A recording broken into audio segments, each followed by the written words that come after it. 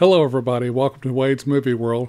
In this video I'm going to be doing two movie reviews for two movies that I really had a huge problem with both of these movies because of their message and what they did and how they destroyed or almost destroyed two franchises of beloved characters. Thank God they only made one movie for each of these. And these are two movie reviews I really didn't want to do, but I decided to go ahead and do them just so I would never have to talk about these two films ever again. And those two films are Ghostbusters, the 2016 remake film, the all-female led Ghostbusters, and then the 2019 remake movie of Charlie's Angels. Okay, so I'm going to start with the 2016 Ghostbusters right now.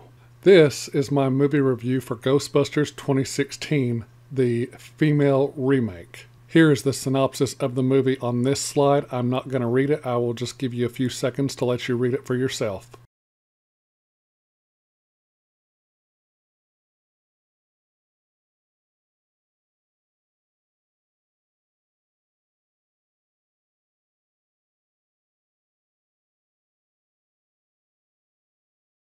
Okay, so that's the story synopsis. Here are my negatives.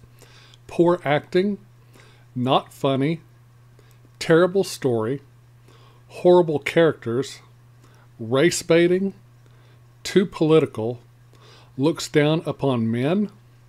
It spits on the original Ghostbusters and Ghostbusters 2 films, the music, the legacy, and the fans of the original franchise. And it has a horrible rendition of the Ghostbusters theme song. Here are my positives. The cast from the original Ghostbusters films, such as Bill Murray, Dan Aykroyd, Ernie Hudson, and Sigourney Weaver, make cameo appearances in the film. Okay, so those are my positives and my negatives.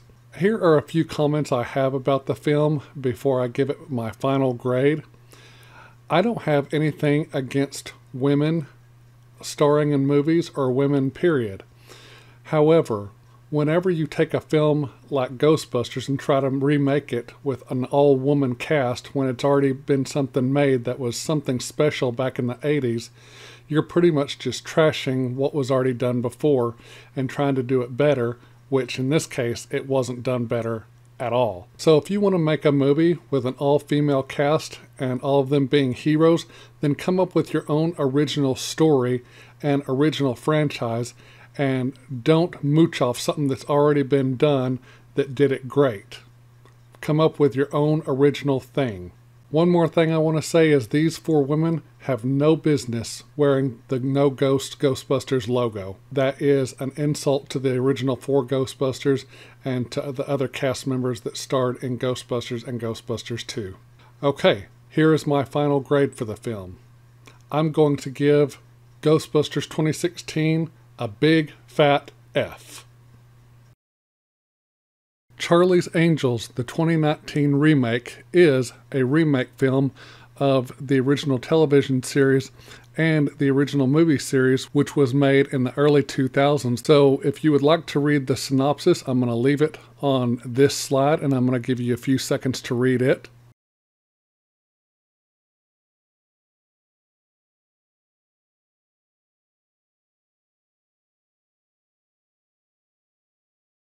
Okay, so that is the story summary synopsis.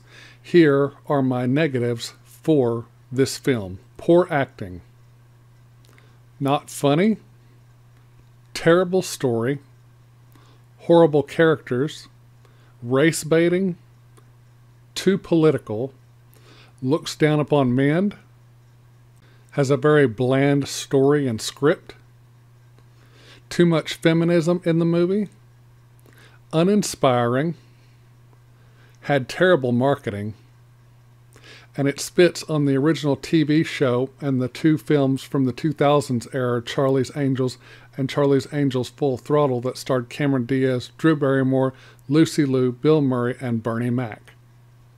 Those are the negatives. Here are my positives for this film. I only have one positive for this film. The awesome and legendary Patrick Stewart stars in the film. Okay, so those are all my negatives and all my positives. I don't really have anything more to say about this movie other than what I said about Ghostbusters 2016. I could pretty much say about this film as well. If you want to make some all-female action heroes, then come up with your own story, your own franchise, your own movie, and make it that. Don't mooch off something that's already been done that did it better, way better than this movie in both the 2000s movies and in the original TV series. Make your own crap. Stop copying others. Okay, so for Charlie's Angels 2019, the final grade, it gets a big fat F.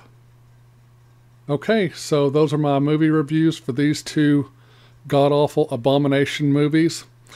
I'm going to say good night, God bless, I love all of you, and I will see you all in the next video. Bye-bye.